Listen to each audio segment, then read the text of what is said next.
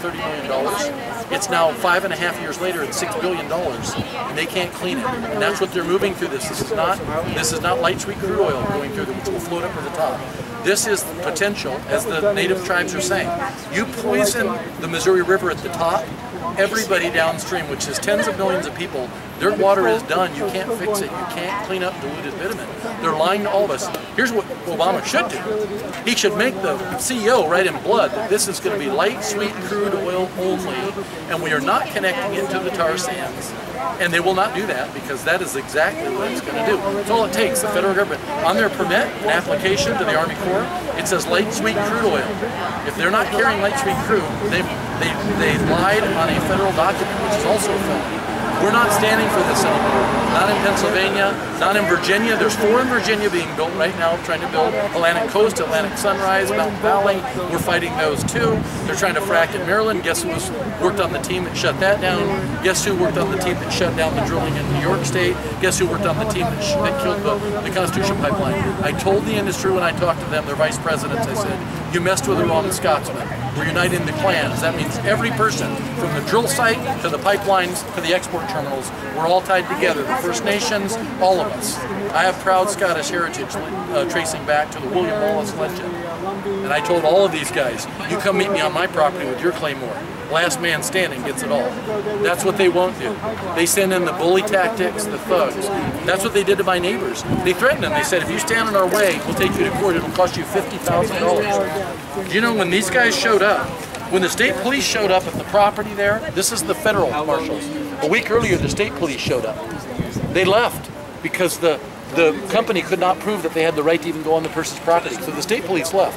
They cried to the federal judge. The federal judge brought them into court with 2 days' notice. The family stood there shaking. The judge asked the company, Constitution Pipeline, how much money did you lose? $500,000. The judge looked at them and said, if I find you in contempt, you'll be fined $500,000 for stopping an illegal pipeline across your property. This has nothing, $500,000. He didn't find it against them. They never stopped them from doing anything. They just asked a question, and that's why they left. But after that, they came and they chopped the trees down. And like I showed you before, this makes me sick, but I show everybody. Those are American flags we put on those trees, those maple trees producing sap. This is a business they did this to. And those trees are still laying there to this day. That was done over a year ago. That is junk. When they cut down the trees on my property to put the pipeline in, they left them there to rot. They came and they wood chipped them into my forest. This is not even, you know what the timber market did? Our timber market in Pennsylvania is done. They've cut down tens of thousands of trees and they've dumped them on the market. And my forester, who used to cut our trees every 3 years to pay our taxes, said, burn it. There's no value to the trees anymore. Cherry, cedar, oak, burn it. No way are we doing this. Nobody even thinks about that. When you cut down millions of trees and tens of thousands of miles of pipelines, you're destroying it. And the industry says it's in the way. That's why we can't afford to pick it up. We don't make any money from that. You want to know how many billions they make on this pipeline? They're not willing to share any money. I don't want their money, neither does the native tribes. Do you know what the tribe did up in Vancouver, British Columbia? They were offered $1.2 billion to run a pipeline to an export terminal there. They had a meeting with the tribal leaders and all the nation, because that's a lot of money. They said, who's for it? Not a hand went up in the room of the First Nations. $1.2 billion they refused because they said, we can't buy back the land. We can't buy back the water. We can't buy back our grandchildren's health. It can't be purchased. It has to be protected. That's what I'm doing. We're going to stand. You couldn't offer me. They tried to buy my house. They said, we'll buy you out. How much do you want? You don't have a check account big enough to buy my property. It's been in my family for 184 years. It will die with me and go to my children. It's going to stay there. I'm proud that my children are the 7th generation. And you know, in the native tribe, 7th generation is what they talk about. Every generation. Even Ben Franklin, we're in Washington, D.C. Ben Franklin did a thing called the Franklin Close. You ever heard about that? You draw a line down the middle of a paper. On the left, you write the positive benefits of the idea. On the right, you put the negatives. If the positives outweigh the negatives, he said, that's not where you stop. You have to determine what will this look like in 25 years, 50 years, and 100 years.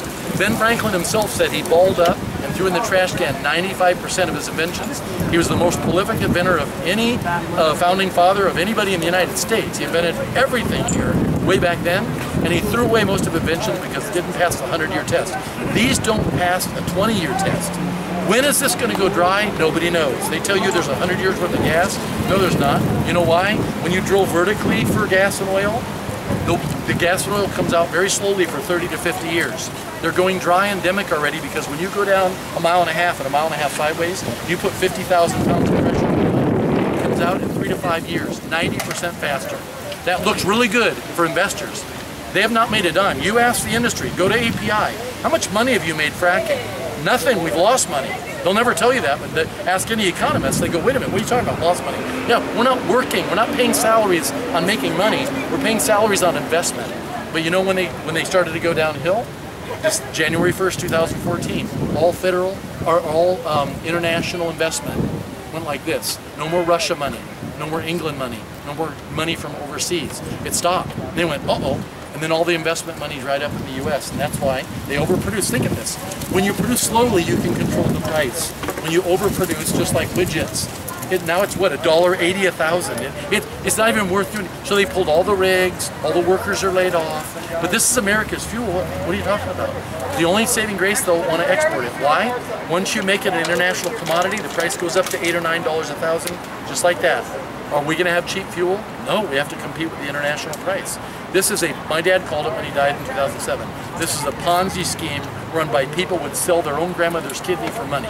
That's the way it works. So what we're doing, standing here with these people, they're standing with us from end to end. From the place they drill the hole in the ground to get the fossil fuel out, whether it's coal, oil, or gas, to the point where they steal people's land to put a pipeline, to the end where they're going to export it. We stand with, if we link all together, they can't do this because we stop the pipelines, we stop the drilling. We stop the drilling, we stop the pipelines. We stop the export, we stop everything. The industry is done for, they're on their last legs.